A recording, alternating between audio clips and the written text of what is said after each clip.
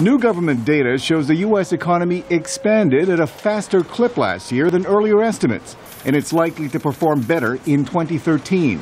The OECD says the world's largest economy will post annualized growth of about 3.5% in the first 3 months of 2013, slowing to about 2% from April to June. Japan follows closely behind with 3.2% between January to March and then 2.2% in the second quarter. OECD chief economist Pier Carlo Padoan released the group's latest forecast.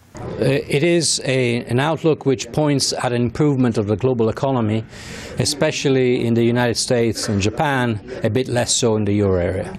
Although Europe has successfully addressed a number of imbalances caused by the region's debt crisis, Padoan says the outlook for the 17 nations that make up the Eurozone remains mixed. Germany is growing at a healthy rate, above 2%, which is good news. But France, which is the second largest economy, will not be growing possibly at all in 2013 and possibly start growing again in the latter part of this year. And Italy continues to be in recession, although this recession is shrinking, which means that Italy might see positive growth at the end of 2013.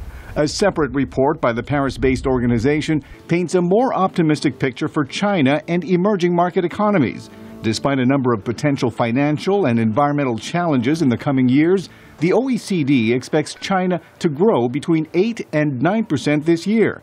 At that pace, the group says China could overtake the United States to become the world's largest economy as early as 2016. Arcega, VOA News.